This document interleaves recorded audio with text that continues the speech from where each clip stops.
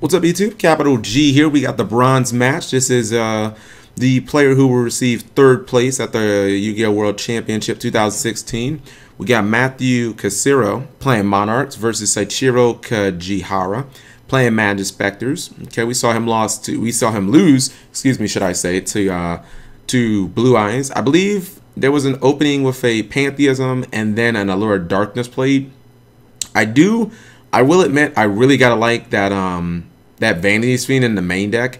The card can be, I think it can be decent against Majestpecters. Majestpecters, if they play Eccentric Archfiend, they definitely have outs to the card, and he not only plays it, but he has one in his hand. This is kind of interesting because this is like a Speedroid variant of Majestpecters. It's got a copy of Terror Top in his hand. So Matthew is going to activate Pantheism. I believe he took out 3 Stormforce, so he just gets to add a Stormforce to his hand.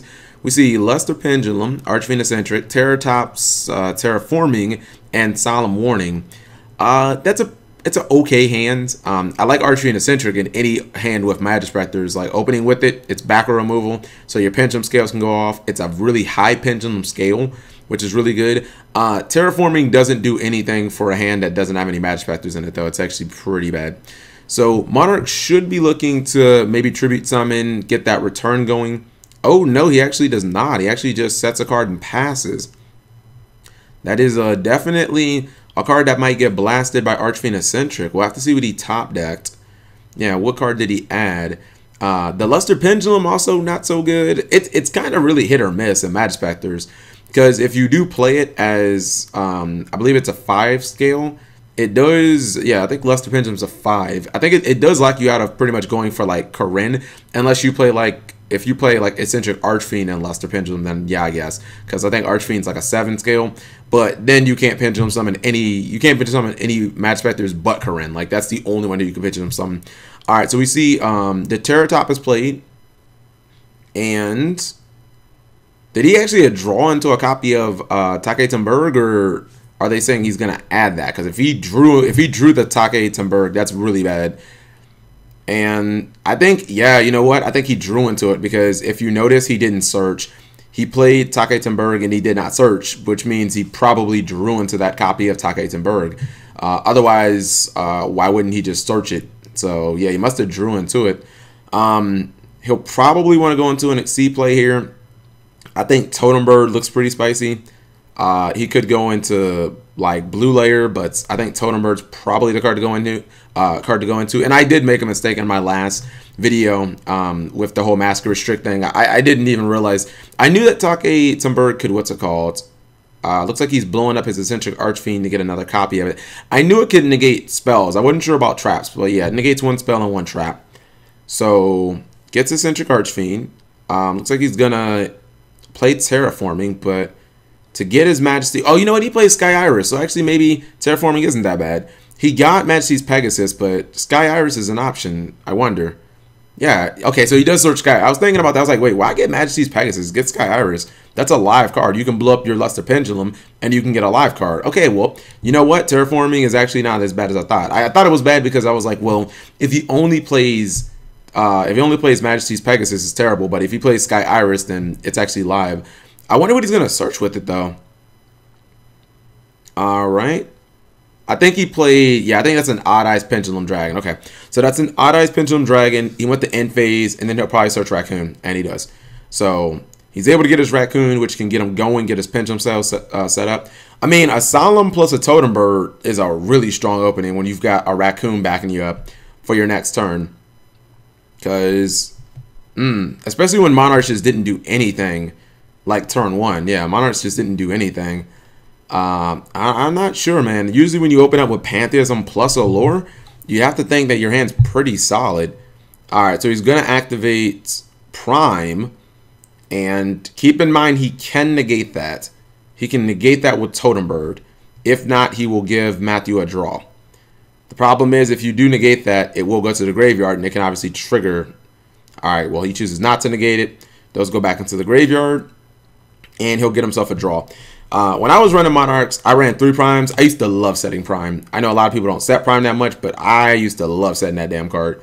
Because lets me draw in them like Maxis and Valors and stuff like that. That was when Valor was a little better than it is right now, because, well, it's not good against Majestpecters at all, I guess. Okay, so a little bit of shuffling. Archfiend Eccentric and Raccoon are in hand. He has an Archfiend Eccentric, what's it called, Luster Pendulum, and he has a copy of, oh, he drew? He has a copy of Odd Eyes and his, what's it called, Odd Eyes on top of his extra deck. So he drew Escalation, which is not really good without a field. Looks like he might go for Stormforth to force the negate. Still has Solemn Warning though, so he might not even negate that. I would probably, I mean, usually it's just use it or lose it, so I would just go ahead and negate. And could it be a, okay, there's going to be a Tenacity. He's going to reveal that copy of what's it called? He's going to reveal that Aether, and he's going to get another Monarch Stormforth. Would you think maybe he might go for Vanity's Fiend here? Would that be the play? Keep in mind, Prime is now live, as he has 2 Monarch spells and traps in his grave. He could obviously play Prime. Looks like he is going to activate the Monarch Stormforth. Does not have to tribute immediately. He is then able to activate Return. He now says, I am ready to tribute. And Solemn Warning will probably be played. Yes, Solemn Warning is played. He will not be able to search for Return, but he could obviously use Prime and get another card back. I actually don't really think, wow, he did he not use, I think he may have just ended his turn. He did end his turn. I would have thought that he might have wanted to, I thought he might have wanted to use Prime to see what he could have drawn. Because you never know. I mean, maybe a top deck a 1-for-1. I don't know if he plays 1-for-1 or not. He has Return. He has Escalation. He has Aether. But he doesn't have anything to summon. Well, he doesn't have anything to tribute. And Solemn Warning just coming in too clutch right now. Yeah, Majestpecters are looking really good. He's in a really good position. Should be able to commit a full Pendulum play here. And actually, he could OTK, depending on how he plays this out. He could definitely see. Oh, he got Fox. That's an excellent top deck. All right, so he must have normal summoned Raccoon because he's immediately looking into his deck. And I think you're just trying to get full Pendulum. Well, you already have a 7. You have a 7 in Eccentric Archfiend, so you could just search like a 2 scale, like a Karen. You could play that, just Pendulum summon everything. Although you could not Pendulum summon Odd Eyes, which is a little difficult. But he could potentially go for an Ignister play here. Yeah, he could go for a possible Ignister play, spin some stuff, do some massive damage. Just the card, what card does he plan on searching right here? That will be the question. Yeah, what card does Saichiro plan on searching? And, I mean, I'd have to think that he's going to get a couple of traps, so I'd have to say that he's in commanding position. I believe he may have just used Sky Iris as well to get rid of his Majestpector Raccoon. Yes, he did, because oh, he plays Odd Eyes. He plays Odd Eyes Unicorn. Well, now he's got super wide scales if he wants them. Yeah, because, well, he can actually Pendulum the Odd Eyes now because he doesn't have to use Archfiend Eccentric. He can. Oh, and he got Karen. Yeah. Well, he's going to use Karen as a scale though. Okay. And here comes the mass Pendulum summon. Huge Pendulum summon. It's going to bring out Archfiend Eccentric. It looks like he's bringing out Odd Eyes. I think he has 2 and 8. Those are his scales. And I think he's actually calculating the damage to see how much damage he actually has if these attacks all go through. Looks like he calculated 6350, and he's looking to see, do you have a Prime in your grave? Because if not, I'm just going to kill you. Yeah, he even summons everything in attack mode, and I think that's game. Yep, GG. All right, that's the easiest game 1 you're going to have with Majestpecters. He didn't have to really even wall up. Usually when I say wall up, I mean whole bunch of like tornadoes and tempests and stuff like that. He just, sometimes Majestpecters can go offensive, but I think his build is a little more offensive because he plays like most versions of Majestpecters don't play like Odd Eyes Pendulum Dragon. They don't play Odd Eyes Unicorn. Even though Odd Eyes Unicorn isn't really an offensive card. Odd Eyes Pendulum Dragon being 25 definitely is. So game 1 goes to Majestpecters. Now I'm watching this live, so I can't obviously fast forward. But I don't think it's the greatest matchup for Monarchs because I don't know. It seems like what you do doesn't affect Majestpecters as much as what they do to you. With them being able to like banish all your cards. If you played March of the Monarchs, I think the matchup gets like much easier because if you get that out, then they can't really do anything because like all your Majespecter effects targets or destroy. Even Corinne is not an issue. It's not a threat at that point. But I don't think, I haven't seen a Monarch player run March of the Monarchs in a long time. Even when I was playing it, I only played one copy. And sometimes I would side it out, but then sometimes I'd be like, man, I really wish that I had it in there.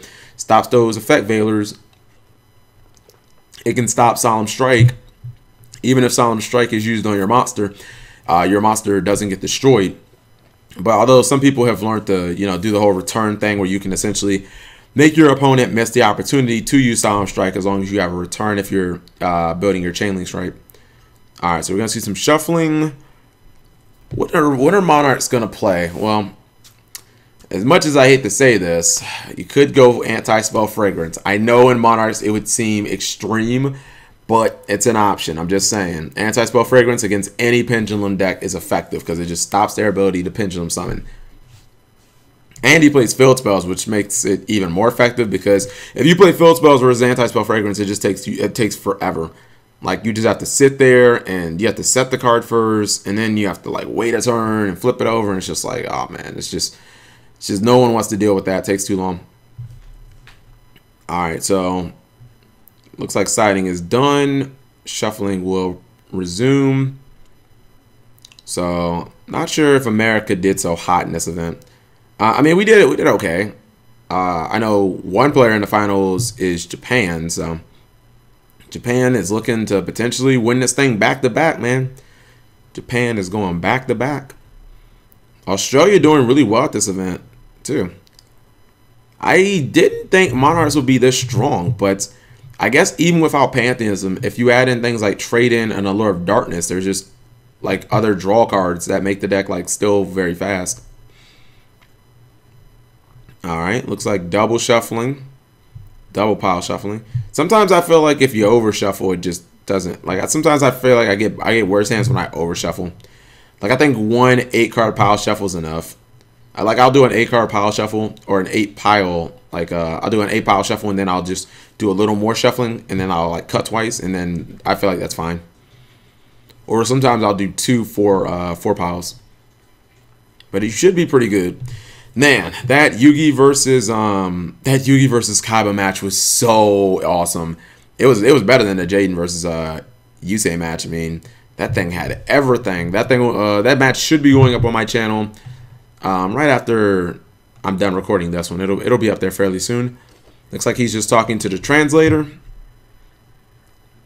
And yeah, I'd assume that Konami probably provides translators for all of the languages if needed because, I mean, you can't expect somebody who just happens to win a tournament, like a World Championship qualifier, to just have a translator on staff or something like that. Like, it's not practical for players.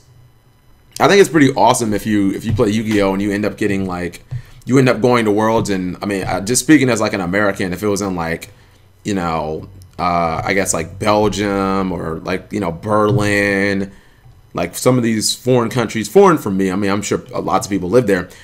Tokyo, Japan's, you know what I mean? Rio de Janeiro, they have the Olympics there right now. Toronto, Canada, like big cities across the world.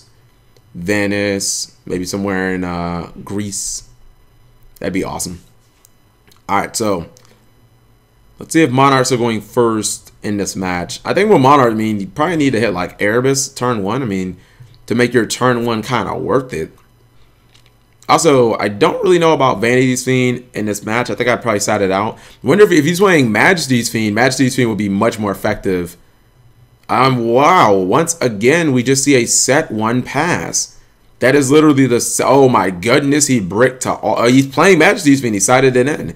Again, yeah, well, that's what I would do. I'd take out Vanities for Majesties. But he bricked the holy hell. He has Return, Aether, Majesty's Fiend, and a set card. That is bricking to hell and back. Personally, I didn't like to go first with Monarchs. I always chose to go second. Double, this could be literally losing turn 1. Because I assume he's going to Eccentric Archfiend that back row. This is terrible. No, he drops out Fox, okay. And that'll get him a Tornado, maybe. Either a Tornado or a Tempest. I think this could be a complete blowout. I'm not trying to like not trying to demoralize anybody, but I think this could be. I mean, this is why people call Monarchs a brick deck, because when you get a hand of like 3 tributes and a return, and you went first, like, what are you supposed to do with that? Like, 4 of your cards are completely dead. You can't summon anything. Like, imagine if that's like a Stormforth. That means he has like 1 play. And it's a play he can't even do right now. He has to like wait and hope that he doesn't get like blown out. But I thought maybe he might open up with Eccentric Archfiend to pop the back row and just see what it is. Because what could the back row be other than a Pantheism that would like do anything? And a Pantheism wouldn't even do anything until the next turn. He has Effect Veiler. He has double Tornado. And he has double Archfiend. Looks like he's gonna swing. Yeah, I'm shocked he didn't Eccentric Archfiend that. And then just go for like Fox into get Fox, maybe play Pegasus, and then, you know, what's it called? Tribute for Banpaku. But yeah, if I had double Eccentric Archfiend, I'd use those immediately. Because I don't like the unknown. The unknown, I don't care what that face down is. If it's a blood, like, I don't want any unknown. I mean, if a Monarch player just has 4 cards in hand, you just assume, like, I would assume they're bricks. I wouldn't assume he has some god hand that he's waiting to play. I would kind of assume that they're bricks. The first thing I would want to do is know, hey, that card on field, what is it? Let's just get rid of it and see what it is. If I had 1 Eccentric Archfiend, maybe I'd hold it, but he has 2 of them. He might want to try and pendulum summon here. I think he's trying to get his scales together. But he'll have to use magic. Like, you're not going to pendulum, even if it's Monarchs. Because I used to side in Solemn Scolding, so I would assume he's going to play Archfiend against the back row. I just thought he would have done that before doing any of this, because he could have done way more battle damage. If you just would have Archfiend and he just would have popped the face down, then he would have went Tornado, or excuse me, he would have went Majestpector Fox, tributed it for what's it called, for Raccoon, and then he just would have pendulum summoned everything back. Like, he'd have done way more battle damage. It's a fairy win. See, you end up losing your card. You end up losing your so he ends up losing his Majesty's Pegasus for no reason at all. He could have just literally opened up with Archfiend and just popped the back row, and he wouldn't have lost anything. I mean, don't get me wrong, he can still pendulum summon, but it's just like, I don't know. He could have done this, like, he's probably still gonna win, because Matthew's hand is like beyond brick, but he could have done a lot better than what he actually did.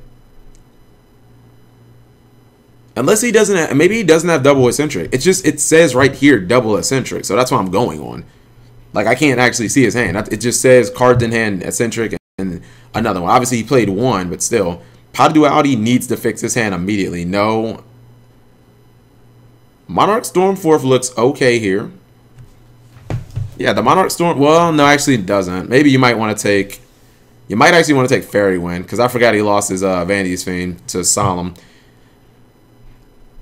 Oh, no, he has Majesty's Fiend. Okay.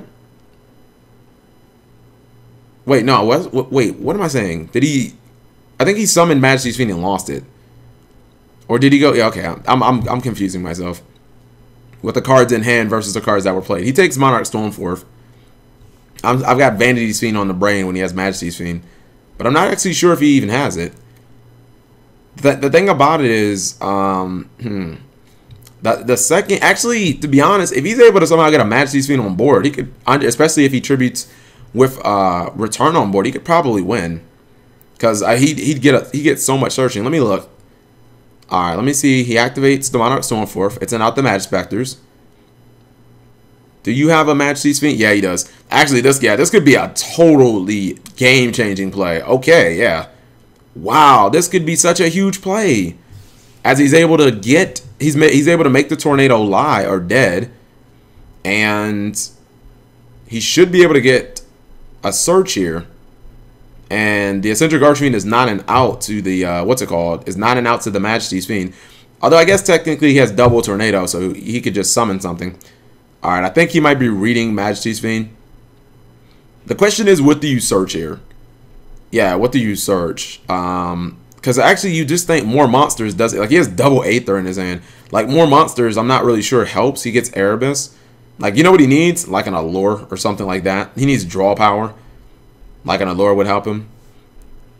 I just have to see if if Soichiro has a Majespecter in hand. If he has a Majespecter, obviously he can normal summon it. It wouldn't get any effect, and then he could obviously tornado away the what's it called, the Majesty. See, that's why you gotta play March of the Monarchs. Just one copy. Just one copy.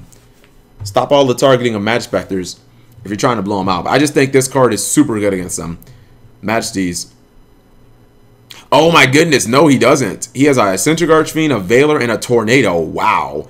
None of those cards do anything to Majesty's Fiend. This is really bad, potentially. He needs to get a Majespecter, and he got one. Okay, he got lucky. Nice top deck. He actually got his, he got a Frog, or a Toad. Because I was like, does he actually have a Majespecter? He does not. I mean, granted, he still won't be able to do anything. All he can do is summon Toad and activate Tornado, and that's it. Toad obviously won't activate. The Archfiend, I guess you could play the Eccentric Archfiend to pop the Return. I don't think I would. Yeah, I don't think I would. I think Soichiro has misplayed. I think he's misplayed the situation. I think he should have done so much more turn 1. I think he let his Pegasus get destroyed for no reason at all when he could have just thrown Archfiend at it. But I mean, I guess those are judgment calls. You would assume that the play here is to normal summon Toad and just Tornado and get rid of the Majesty's Fiend. Because you can't do anything. I would not give them... Oh, he's going to set a card. No, dude, that's not the play. The play is to summon Toad. I know it's not a good play. It leaves you exposed. It's literally your only play here. He might be thinking of a setting effect Veiler and just stalling. But you have Tornado. Use it. Like, okay, he chooses not to... Alright, he just chooses to set. I do not agree with the... Oh, whoa. The Monarch Stormforth was revealed off the top of his deck. That was an accident. And it looks like he top decked Tenacity. Okay. Interesting. I wonder if they were going to make him shuffle or not.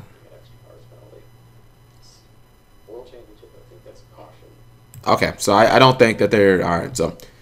I don't think they're going to make him shuffle. It just goes back on top. Plus, he has a searching card, so his deck's going to get shuffled anyways if he does activate Tenacity.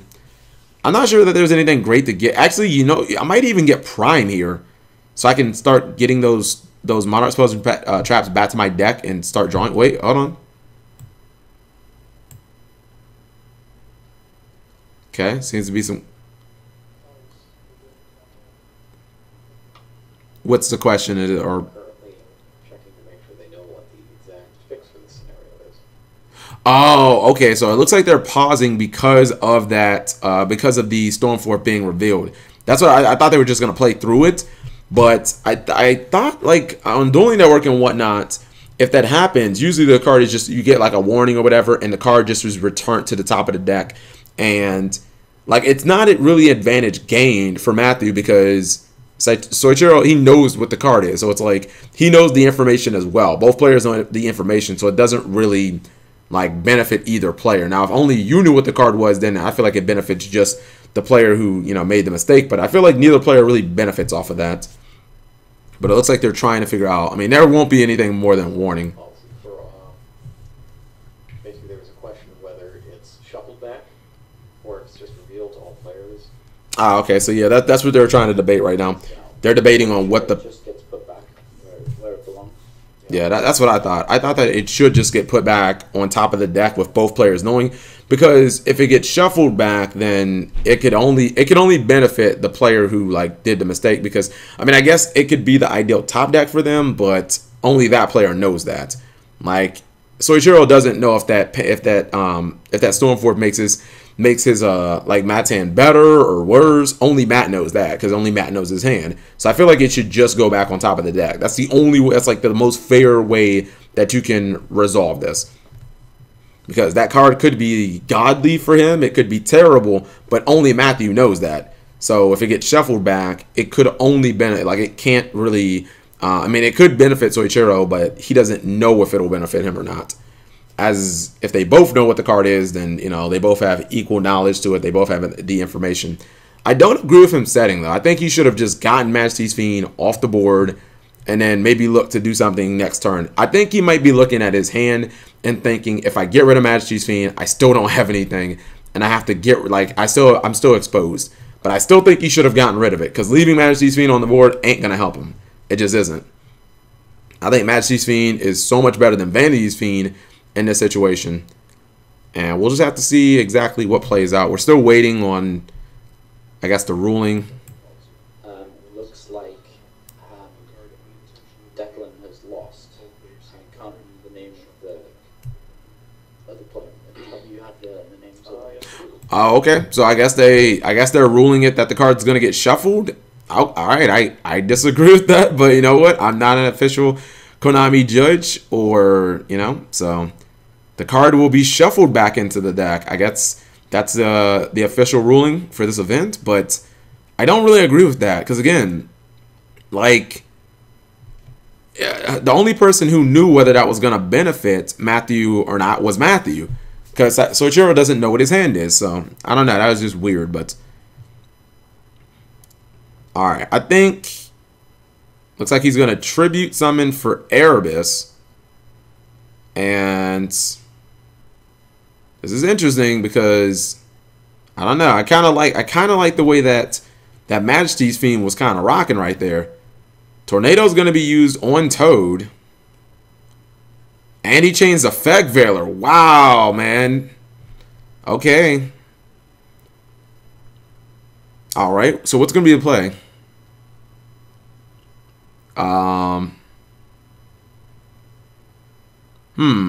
Yeah, what's going to be the play here? I'm going to read this right quick. I'm going to listen to this.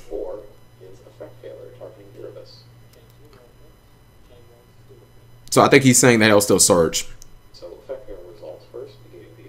So Erebus won't even resolve. And actually, that was my fault. I totally didn't realize that you could use Tornado on a face-down Majespecter. So Ichiro he's been making the right play. That was actually my stupidity. But I don't think I really like that play of tributing for Erebus, because you do open yourself up to Effect Veiler. You'd have to assume people are going to side it against you. It's not like Majespecters can side Mask of Restrict versus you. So their card was dead. He could have maybe just attacked. I mean, he had Tenacity and he had the field, so we'll have to see what actually happens here. The return will definitely resolve, and he'll be able to get a search, but his hand is still so cluttered with monsters. Maybe he'll get another, maybe he'll get like the third Erebus. Maybe he'll get like a Karaz. Maybe even get another copy of Majesty's Fiend. That wouldn't be bad. Question is, what does he actually want to get? He still needs some way of getting these damn a trade-in would really help. Although a lot of players with Monarchs, they don't like trade-ins. Some people just run like one. I mean, he could get like what? Yeah, I think Prime, searching Prime might be decent, but I don't know if he has enough. Like, he would need 4 spell and traps in his grave to really make it worth it. He's played a couple of Stormforth. Then he'd have the Tenacity. I think that'd be 3. So I'm not sure if he has any other spells and traps, unless his like return got destroyed somehow. I think Prime seems like a decent search option. Looks like they're going for a ruling. Resolves on field. It activates. Resolves on field. Okay. Let's see what their ruling is going to be. I'm going to keep the volume up, or the volume on, just for this. Effects always resolve wherever they activate. They don't Mm-hmm. say you have something like Imprisoning Mirror, for example. Yeah. Okay, so they're bringing up Light Imprisoning Mirror. Yu-Gi-Oh! And your rulings. Monster activates on the field or in the graveyard. Okay. When this card first came out and Honest first came out, People thought that Light Imprisoning Mirror negated Honest. It definitely does not. Yep. There was a lot of confusion over whether or not Light Imprisoning Mirror would affect Honest. Because, yeah, I see what they're saying. They're saying that when a card, where a card activates is where it resolves. So some people may have thought that Honest was negated by Light Imprisoning Mirror because Honest is a cost. It goes to the graveyard. So people are saying, oh, it's in the graveyard. It must be negated. Like, no. Honest still, just because it's not in the hand, doesn't mean it's not where it actually, like, it activates in the hand, which means it resolves in the hand, even if it isn't actually in the hand. So they got a lot of judges on this one. They can't seem to figure this one out. They've got 4 judges right there, including one more guy, or well, I think those two are just doing like written coverage or whatever. That's going to be getting the very snazzy top 8 game map featuring Juno. Wow, this is actually surprising that it is taking it's taking this many judges this long to figure out the rulings. Tells you this game is not the easiest, man. This game is complicated. They're showing some prizes. I believe those are backpacks. Looks like some mats, cards, and then actually more cards inside of cases with more mats. Okay, that feeling when you can't figure out a ruling, so you start showing the prizes on stream. All right, sit back, relax. This could be a long one, boys. Those cards look so good. Those prize cards. It sucks that you just can't play them. Like I really wish like those were cards from like Raging Tempest or something, like Invasion Vengeance, like TCG exclusive cards or something. The artwork is just so fantastic, and no one will just ever really have them.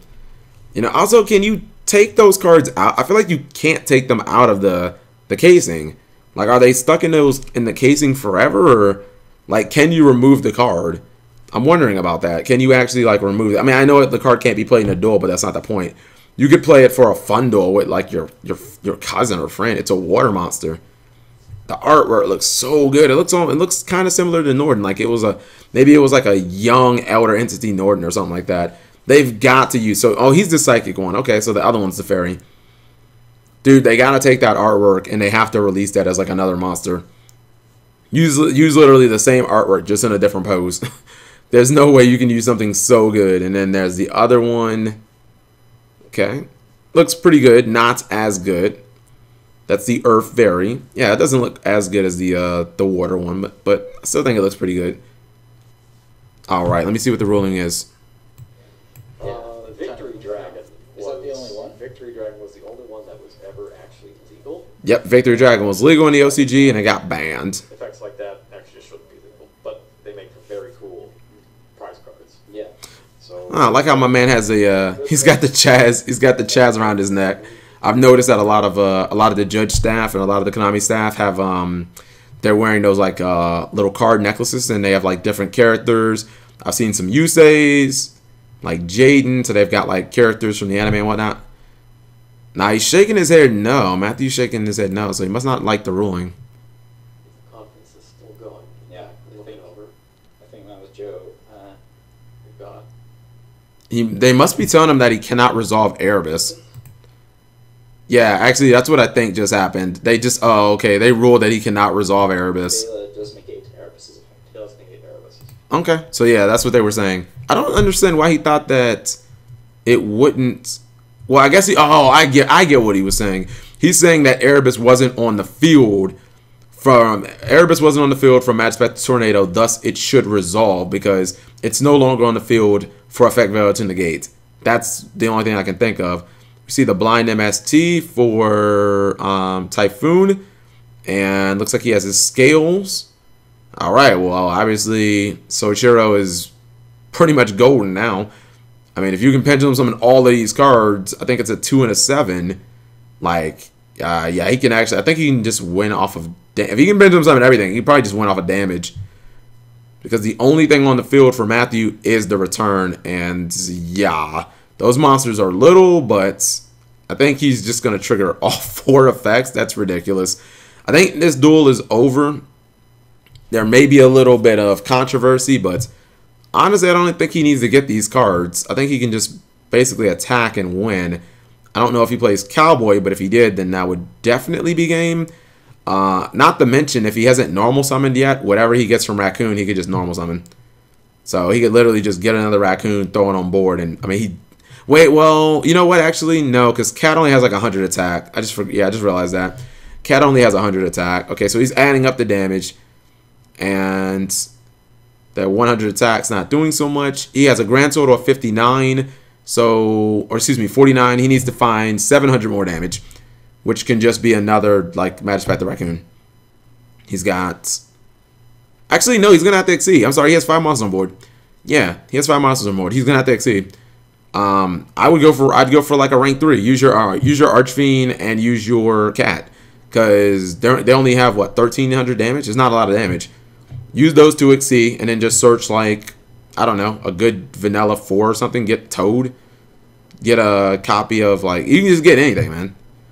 Like, you should definitely be able to close this out. It depends on what exceeds he has, but you should be able to win this game this turn. He gets Corinne. Okay. Maybe he doesn't think it's possible for him to win this turn, I guess based on his extra deck. Alright. So he is going to exceed, but not using the Eccentric Archfiend.